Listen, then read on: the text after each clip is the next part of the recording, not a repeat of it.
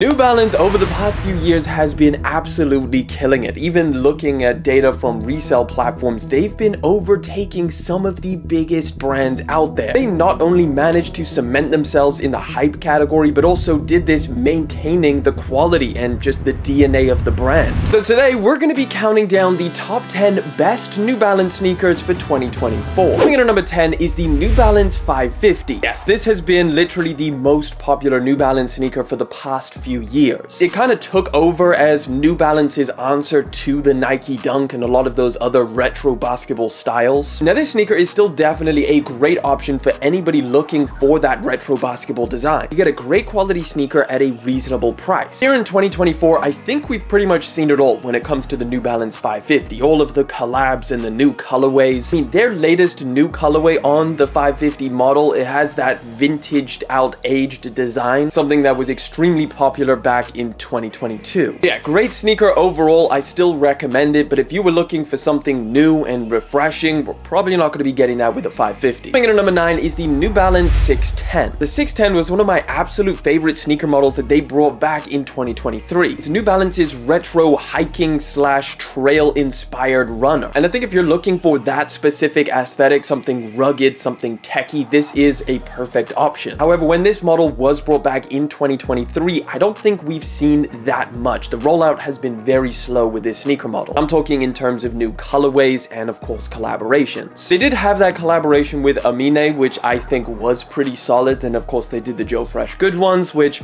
weren't my favorite, but still solid option. But either way, none of this takes away from the sneaker itself. You're still getting a very comfortable, solid option, and you do have different variations of it. You can go for something with a little bit more traditional New Balance materials, leather, suede, or even the retro runner kind, or you can also go and lean into that more rugged aesthetic. Coming in at number 8 is the New Balance 530. This to me is basically like the bread and butter of New Balance sneakers. It's pretty much the perfect all-rounder. It's comfortable, it's affordable, and it fits in with that New Balance aesthetic perfectly. It's relatively well made. The materials aren't as premium as you could find on other New Balance models, but still pretty solid for the price point. I actually think this is literally the best budget-friendly New Balance sneaker that you can buy. However, there is one drawback. If you were looking for variations of this model in terms of colorways and also collaborations, the 530 doesn't really have all that much. It really does depend what you're looking for with a New Balance sneaker. If you are going after the classic retro runner New Balance aesthetic, this is the perfect option. But if you're looking for a plethora of different colorways and materials and collaborations, yeah, the 530 is definitely not that one.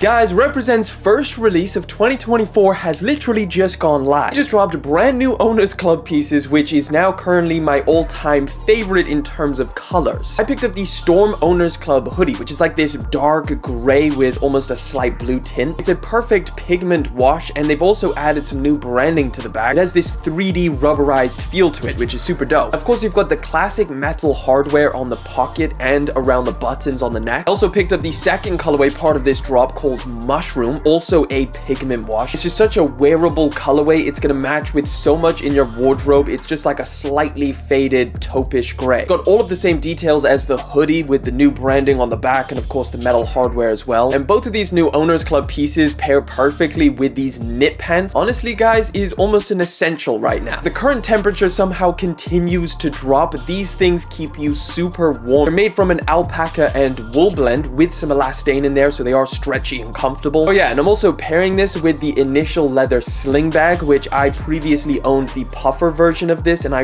ran that bag into the ground. It was literally my favorite bag out there. As always, sizing for everything along with my dimensions are all down in the description for you, along with the links for every single piece that you saw today. I want to thank you so much for using my links when I have them. It helps out the channel massively. And of course, a massive thank you to Represent for sponsoring today's video. But let's get back to it. Coming in at number 7 is the New Balance 990 V4. I did debate on putting the 990 V4 a little bit higher on the list because there's been so many bangers with this model. Not to mention they dropped probably one of my favorite New Balance sneakers of all time last year with the Joe Fresh Goods collaboration. But there is just too many insanely good New Balance sneakers that we'll get into later on in the video. So the 990 V4 by name is part of the highly coveted 990 series, which is basically New Balance flagship sneaker line. This is kind of the model that you would go for if you want like unparalleled material and craftsmanship and quality, and of course comfort. I think with the 990 line, it's almost a case of just choose what you prefer in looks wise, because everything else is very similar from version to version. The V4 model, however, is the perfect option for collaborations. You've got a ton to pick from Joe Freshgoods, like I mentioned, to Jound, Teddy Santis, Kith, the list goes on. And I do think that there will be plenty more here in 2024. I think there's a lot more that we're going to see of this silhouette in general. Coming in at number 6 is the New Balance 2002R. This is another great option if you're looking for something with a lot of variation. Not only have you got a plethora of amazing colorways, but you've also got a ton of great collaborations and also different versions of the 2002R that almost change it up completely. You can get the classic New Balance look or get a material forward option with the protection pack. There's even a Gore-Tex version if you want something with a lot more weatherproof durability. And all of this variation comes in a package that's extremely comfortable and relatively affordable depending on what version you go for. So yeah, definitely one of the best New Balance sneakers you can buy in 2024. Coming in at number 5 is the New Balance 990 V6. So this is the latest version of the 990 and in my opinion the best one. It's the most comfortable for sure and definitely packs in a lot of New Balance's tech in terms of the cushioning. But the main drawback currently with this version is that again there's not too much variation. The model first released back in 2022 and we're only just about to get a triple black colorway. So the rollout has been very slow, not just for new colorways but also collaborations. There's not that many comparatively speaking to the rest of the New Balance lineup. What we have seen in terms of collaborations, granted, is very solid. The Carhartt pair, the Action Bronsons, all great examples. But again, I think this year we're going to see a ton more of the 990 V6. I think that's going to be a centerpiece for a lot more collaborations and of course new colorways. Coming in at number 4 is the New Balance 1080 V13. So I'm just going to start by saying that this is one of the most comfortable shoes that you can buy from any brand. The latest version in the 1080 series, which is like renowned as one of the best running shoes series out there. One of the most interesting things with this latest version is it seems to also be the most polarizing. When these first launched, I went to go and buy a pair to test them out and I noticed that there was a decent amount, or at least an abnormal amount, of negative reviews. I loved the 1080 V12, so I was thinking to myself like, what's going on? Why do people not like these? It turns out they actually changed the V13s quite a bit from the V12s.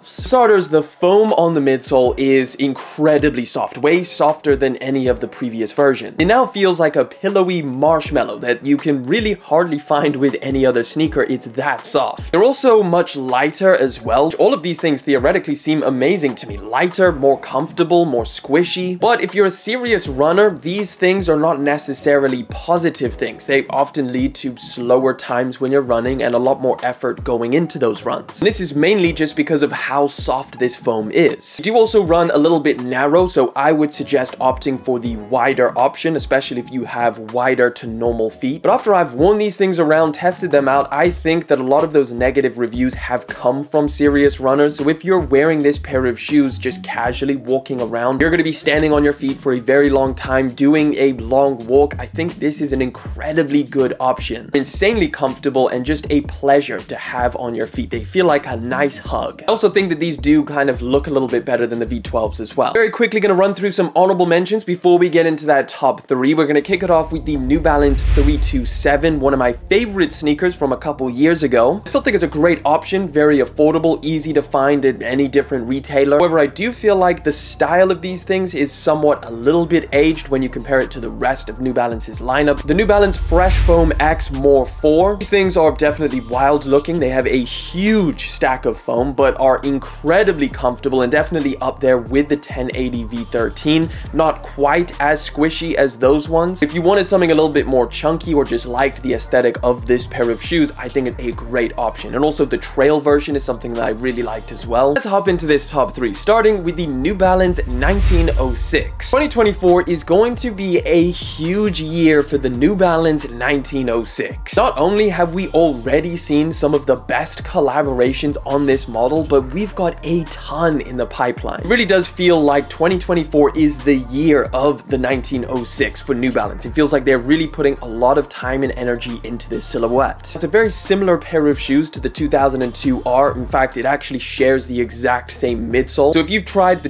2002R, just know that the sizing and comfort is exactly the same from pair to pair. The 1906 is such a great sneaker because there's really something for everyone. Whatever colorway or style you want, chances are the 1906 has it. Whether you're looking for a super hyped up and limited collaboration with someone like Soleil Bembury, or hey, if you just want a classic colorway with the New Balance aesthetic, or maybe a colorway with a very material forward design. You've got a lot of, you know, suedes and leathers, making it feel super premium. This model has it all. And number 2 is the New Balance Warped Runner. Now granted, these may not have the hype factor yet of the 1906R, but it is literally one of my favorite sneakers that dropped last year. It is an incredible pair of shoes. It does take quite a big leap away from, I guess, what you're typically used to seeing with a New Balance sneaker. Honestly, that's exactly why I like it. Very minimal aesthetically, just some soft hairy suede overlaid on top of some mesh. That really allows the shape of this pair of shoes to be at the forefront of the design. It's definitely one of the most comfortable sneakers on today's list. It may not be the most squishy underfoot, but certainly something that's going to be a great option to walk around all day in if you know you're going to be on your feet for a long time. A really nice padded sock liner. Overall, the materials feel very, very nice and high quality. These only dropped late last year, so again, there's not too much in terms of variation of colorways and collaborations, but I think that means that there's going to be a lot more this year. Coming in at number 1 though is the New Balance 9060. Honestly, I'm surprised. I thought with all of the bangers that New Balance has been putting out over the last year, we would have a new number 1 spot, but nothing quite beats this sneaker. It is still my favorite New Balance on the market. In fact, it's only got better since our top 10 for 2023. There's now more colorways, more collaborations, and even different versions. Again, similar to the Warped Runner, it is a leap away from what you would typically expect from New Balance in terms of their general aesthetic. It's got a chunky yet futuristic design that is very unique to this model. It's also incredibly comfortable with very, very nice materials on pretty much every option that you go for in the colorway and version range. If you haven't tried the 9060s out yet, I highly recommend it. Everyone that I know that's tried this pair of shoes absolutely loves it. In fact, I bought a pair for my brother and he can't get these things off. He wears them all the time. Yeah, the 9060 has shot up in popularity, and I think 2024 is only going to get bigger and bigger for this model. We're going to see a ton more collaborations and new colorways, which I'm really looking forward to. So guys, what do you think of my list, and do you think that there's any models that should have been added? Let me know down in the comments.